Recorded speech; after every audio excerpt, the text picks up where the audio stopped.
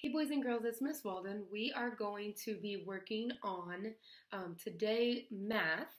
We're going to be working on comparing two things based on its capacity. Now capacity is a new word, so say capacity with me. Capacity. So capacity is how much something holds.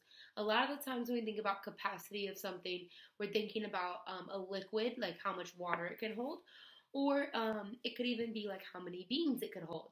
Okay, so what we're going to look at today, we're going to be looking at how much water something can hold. So I've got my different cups here. I've got some different sized cups, and then we have our measuring tools. Now, some of the tools that we use when we are talking about capacity, measuring capacity, and how much something holds are some of the tools that mom and dad might use when they're cooking, which is a measuring cup or a measuring spoon. Okay, these are different sizes. This one's a cup. There's smaller ones. This one's a cup or a measuring cup. Okay, so I've got my 2 cups of water here. So when I was setting this up, I took my smallest cup and I put as much water as I could in it, and it held 2 cups of water, which was this 2 cups of water. Or if I was using my measuring spoon or my measuring cup here, it would be 2 of these, because this is a cup, 1 cup. So 2 of these is the same as my measuring cup, which is 2 cups. Okay, if you can see right there on that line, it says 2 cups, and that's where my water is. Now I want you to take a look at these 3 cups. I want you to think about which one can hold the most. Do you think this one because it's the tallest? Okay. Well, let's take a look at this. So we've got our 2 cups of water here, and we already know that this one is full with 2 cups of water, okay? So let's see how high this one will fill up with 2 cups of water. Do you think it's going to fill it up all the way? Do you think it's going to fill it up to right here? Because that's where this cup goes to. Now I want you to look. This cup is wider than our Spider-Man cup. Okay, can you see it's a little bit wider? So let's see if that makes a difference. So I'm going to take my 2 cups of water and I'm going to pour it into my Spider-Man cup. Oh. It fills it right to the tippy top. I don't know if you can see it kind of reflecting. Now wait a second, so now you noticed that this cup is taller than this cup, right?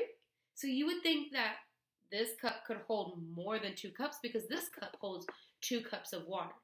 Now the difference between this cup, our Mickey Mouse cup, and our Spider-Man cup is our Spider-Man cup is skinnier, okay? And our Mickey Mouse cup is wider. Okay, so that also depends on, it's not always just the tallest cup. Okay, it depends on how wide it is. If it's the same width, right? That changes. So we've got our 2 cups here. Now I'm going to pour my 2 cups into my clear cup. Now, do you think that it's going to fill the clear cup up all the way, or do you think it's going to fill it to here? Let's take a look.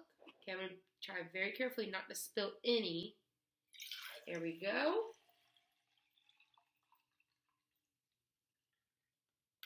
Okay.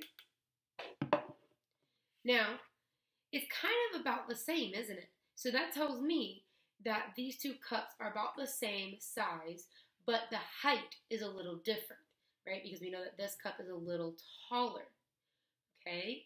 So this is 2 cups, the same 2 cups that we had in here that was completely full, and that also completely filled this cup. I didn't change any water, right? And actually, I'll pour it back in the Mickey Mouse cup so that you can see that it was the same amount, okay? Because you didn't get to see that just yet. Be careful not to overflow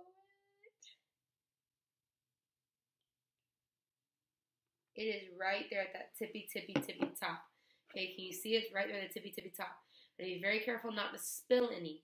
Okay, I'm going to pour it back into my clear cup, and then we're going to pour it into our tall cup.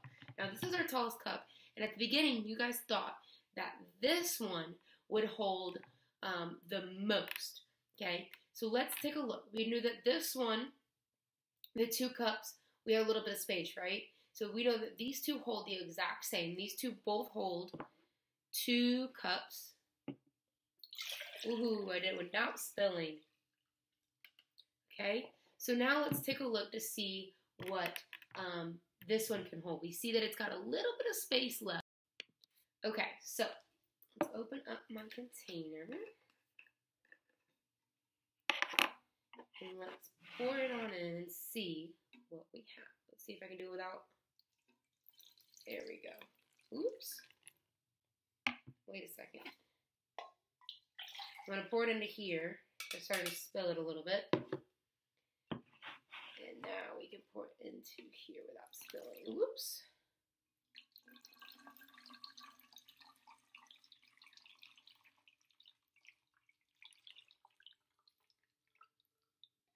Okay, Ms.Walden kind of made a mess a little bit.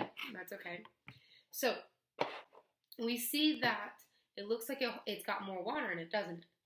Okay? But we know that it's the same 2 cups. Okay?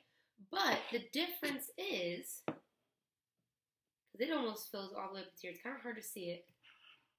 Okay? The water's right here. It filled up a little bit more than this clear cup did because this bottle is skinnier than our clear cup, right? And it's definitely skinnier than our Mickey Mouse cup, which is why it looks like it has more water in it, even though it's the same 2 cups. Okay, pretty tricky, but you could use this with rice, you could use it with flour, with sugar, with beans, okay? You see how many cheese goldfish can fit in a cup, right? And see which cup can hold more goldfish, okay? And then maybe eat them after. So experiment a little bit, maybe not water so you don't make a mess everywhere. Make sure you ask mom or dad or whoever's watching you first before you start making a mess. Okay, we always got to clean up. But yeah, try to experiment with capacity and see which holds more. It's not always which one you think it is, right? We thought this one was going to hold the most. But it doesn't look like it will because it is skinnier. So keep an eye out for capacity. Keep practicing and we will be